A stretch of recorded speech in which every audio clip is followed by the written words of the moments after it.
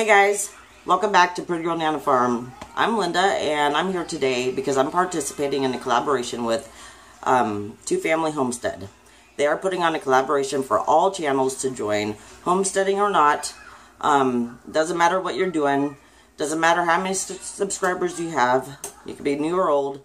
It's free for anyone to join, to participate in, and all you have to do is go to their channel, Two Family Homestead, and check it out. Give them a message saying, I want to be on the playlist, I want to be a part of this, and they will add you on.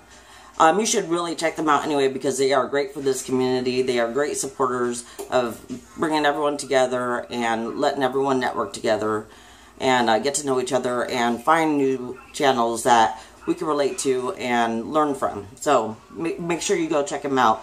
And if you can't, for some strange reason, message them, go ahead and leave a comment below. I'll make sure she'll get it if you want to be part of this collaboration. I'll make sure that she gets that message somehow. So today, as part of the holiday favorite desserts collaboration, I am making Old Fashion Molasses Cookies. I'll be right back to show you the ingredients. So for this recipe, you're going to need 1 cup of brown sugar, 3/4 cup of shortening, 1/4 cup of molasses, 1 egg, 2½ cups of flour, 2 teaspoons of baking soda, 1 teaspoon of cinnamon, 1 teaspoon of ginger, 1/2 teaspoon of cloves, 1/4 teaspoon of salt, and then sugar to roll the cookies in. Molasses cookies are way underrated. They are so good and chewy. If you agree, let me know because they're one of my most favorite cookies. So I'm going to be right back and we're going to get this put together and see how they come out. Alright, the first thing you need 2¼ cups of flour. To this, I am going to add 2 teaspoons of baking soda, which I will do right now.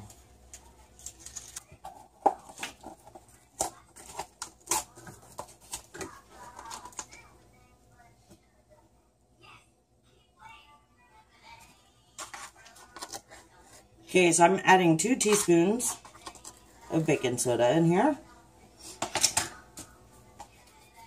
I'm going to add 1 teaspoon of cinnamon.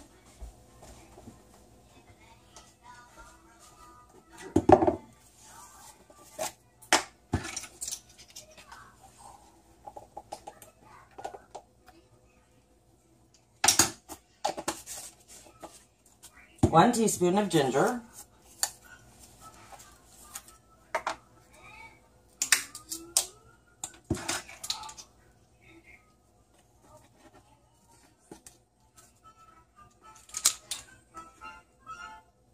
Oh, what a mess.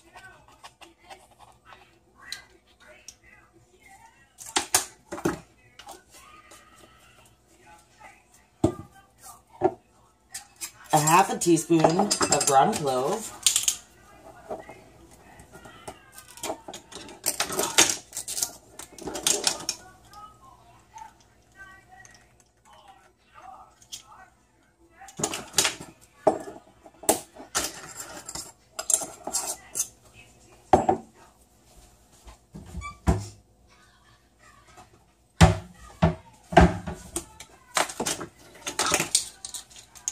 And a 1/4 teaspoon of salt. I'm running low on salt.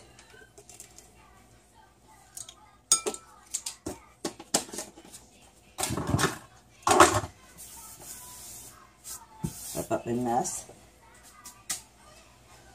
Okay, then I'm going to whisk this all together real good. Oh man, it smells like the holidays in here with that cinnamon and cloves. When you whisk your flour, you're pretty much sifting it. That's all you're doing. And then you get all the ingredients all blended in. So you got all your dry ingredients together. And this, in this bowl, you want to put all your wet ingredients. And you're going to start with 1 cup of brown sugar.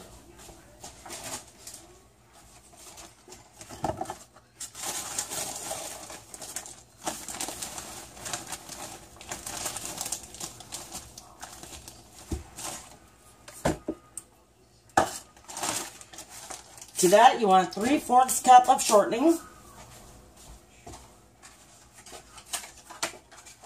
I cheated and bought one in a stick, so it was easier. I didn't have to scoop it out. So 3/4 cup. There's a foil on top of the foil. Here, I thought this was going to be easier. Okay, so you need 3/4 cup, which is right here.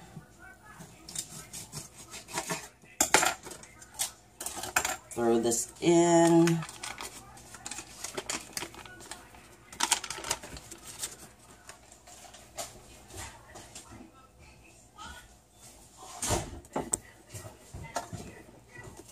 Hi, babe. Are you recording? Mm-hmm.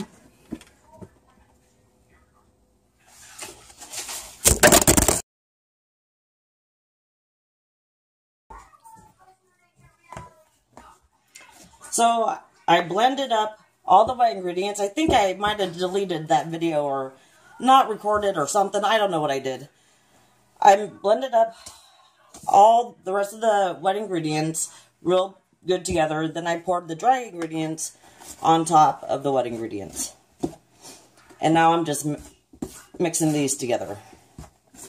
I tell you what, I'm all fumbly today. Making a lot of mistakes today.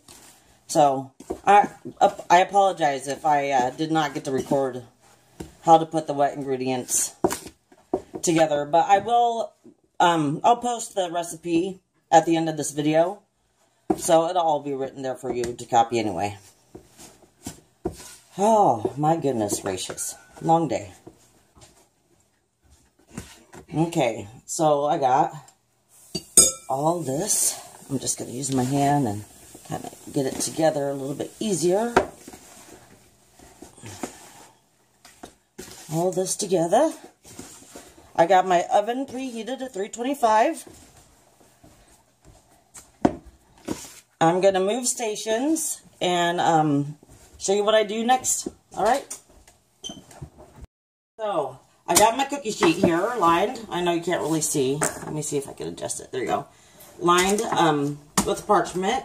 And what I'm going to do is just going to make little balls about 1.5 inches. About 1.5 inches big, round. And just roll them in a ball. Dip them. And roll them in sugar. And put them on the cookie sheet.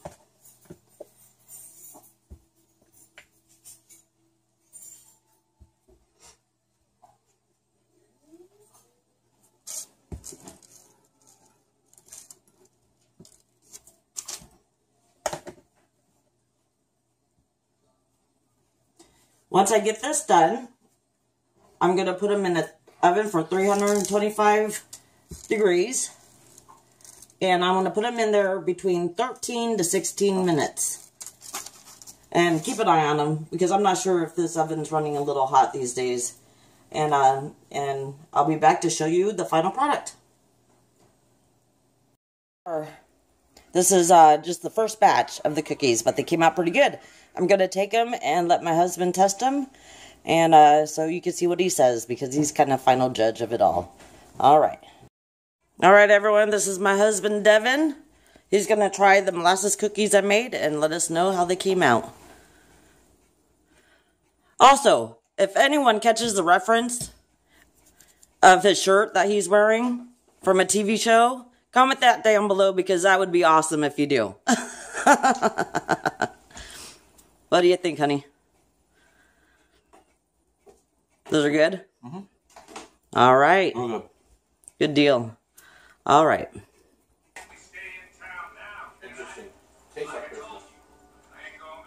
Hey, y'all. Thanks for coming and hanging out and watching the recipe, or the video. I know I had a mishap in there and I didn't get to record it all, but that's just less time for you to see my face or hear my voice. No, I'm teasing. Devin just said that the cookies taste like Christmas. It's kind of the point, so. Anyway, I hope you guys have a good day, and I will see you next time.